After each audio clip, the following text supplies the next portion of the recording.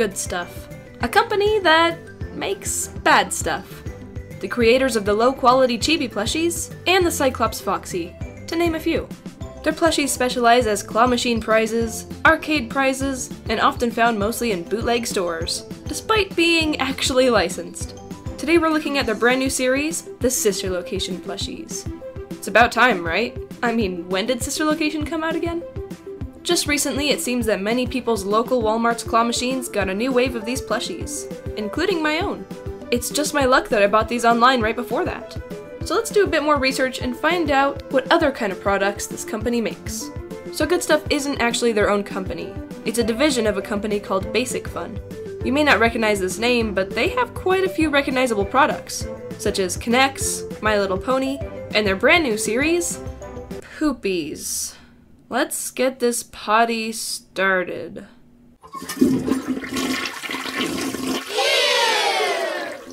They also love to name things with an M at the end. Mash'ems, Fash'ems, Crack'ems, Blast'ems, and Stack'ems. Now that's creativity! They aren't exactly a very desirable company to buy merch from to begin with. They literally try to sell people crap!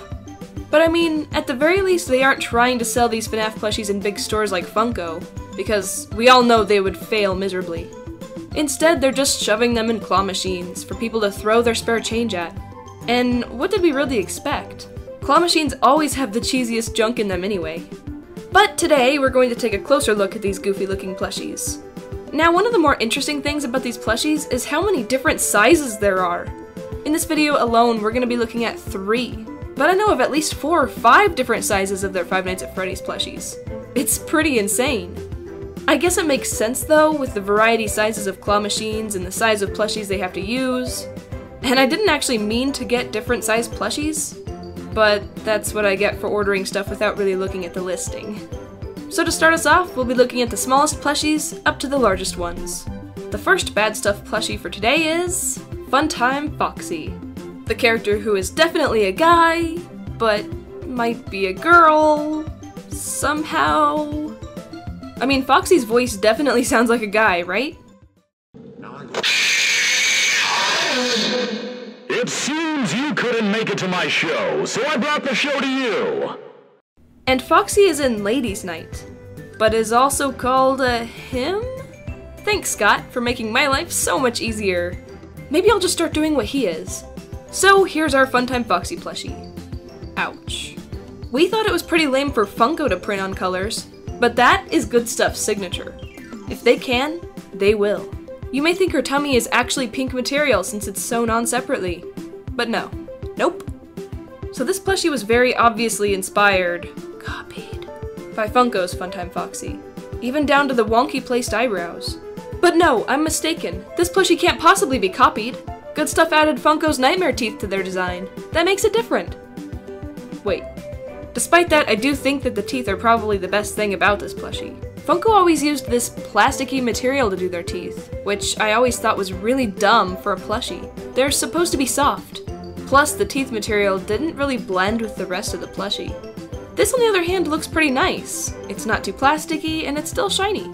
But then again, GoodStuff likes to use plastic eyes. Kind of ruins the whole soft point I had before. And the kind of plastic eyes GoodStuff uses are just horrendous. Look at how cheesy this looks! Ugh, okay, let's move on to our next plush. I'm done looking at this derp. Next up, Ennard! Oh, that's quite the face you have there, buddy. Although, it might actually be better than Funko's. I mean, just look at his body. It kind of seems like GoodStuff learned from Funko's horrible mistake and went in the right direction designing this. Yeah, the wires are printed on, which sucks, but they made his body normally, and it's actually really good. Okay, it's definitely cheaper than Funko's, but I'd easily choose this body over theirs. I'm not sure about the head though. Oh wait, yeah I am. GoodStuff made a better plushie than Funko? How? My gosh, I really wasn't expecting a turn of events quite like this. I mean, I'm not gonna say this plushie's head is good, because it's not. His eye is cheesy, he's missing his eyebrow, and that hat is the dumbest thing I have ever seen. But somehow it's still better than this. And hey, there's an eye back here. That's pretty cool. Too bad he doesn't have any on his body. That would have been really neat. Funko, why didn't you do this? In general, this is a good plushie. I'll gladly replace Funko's Ennard with this. Bye! Next plushie, Baby. Whoa, is her head the same shape as Breddy's? She's like Breddy's little sister. Wait for it. There we go. But look, they made her body normally. Funko, you could have done this better! Why didn't you? Aside from all the printed on color, this isn't that bad. You could probably sew Funko's baby head onto this and it would be better? Maybe? I'm just not a huge fan of this head. Funko's was at least cute. This one is just derpy. They got her eye color correctly, but that's probably the only thing better. So if I had to choose Funko's baby or GoodStuff's, I still might choose Funko's, just because she was at least cute. Her body is not as good as GoodStuff's though. It's really a tough choice. What do you guys think? And that was the last of our small plushies. Next we're going to be looking at the single medium plushie I got. Funtime Freddy. Oh boy. My immediate reaction to this is cheap. This looks so dang cheap. You could see the stitching. There's strings popping out. The pink printed material looks terrible. And his face is just really uneven. He is at least a nice size though. This is about the same size as Sanshi's FNaF plushies. But of course, these do not compare quality-wise at all. It's like comparing a $50 bill to a penny. No comparison. How does he compare to Funko's Freddy though? Well, it's kind of a difficult comparison. He has a much better speaker and actually has buttons. But then again, he has nightmare teeth. Why? It made sense with Foxy, but not Freddy. And also, he doesn't have Bonbon, which I could probably do without, considering Funko's version. I honestly don't like Funko's Funtime Freddy, and I don't like this one either. I guess when it comes to picking which is better, it's up to you guys, because I have no clue. Be gone! Now the last two plushies are both large, but I don't really know when they came out because they aren't sister location characters. I just got them for this video because they're good stuff, bad stuff, and I've never seen them before, so yeah. First off, we have Mangle. She's literally like Funtime Foxy with the black mangle eye. And that's it. So exciting! Despite that, her eyes are pretty terrible. They're both looking in different directions. Maybe he's related to Ned Bear? You know, the body alone is actually pretty good. Surprisingly, there's no printed on colors, very soft material, and an adorable little bow. It's weird that the head is so much worse. Tons of printed on color, and even the material is entirely different. That is so weird. And look how far apart her eyes are. It's pretty strange compared to most FNaF plushies with eyes very close together. He's not really gonna fit in with most collections. But to be honest, he's kind of cute, in his own brain-dead way. Our last plushie for today, though, is definitely not cute. Hi. Oh my gosh. Those are the biggest eyes GoodStuff could have fit on this guy's face, aren't they?